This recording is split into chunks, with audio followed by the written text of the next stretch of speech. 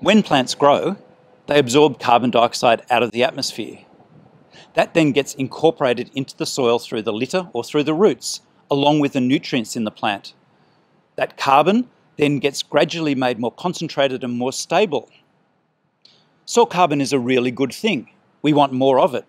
It helps water infiltration, increases water holding capacity of soils, and improves soil nutrient delivery. So why aren't farmers maxing out on it already? It's because it's hard to do. It's easy to lose through disruption, through fire, through drought, through climate change. And it can be expensive in terms of the added nutrients or the opportunity costs associated with increasing soil carbon.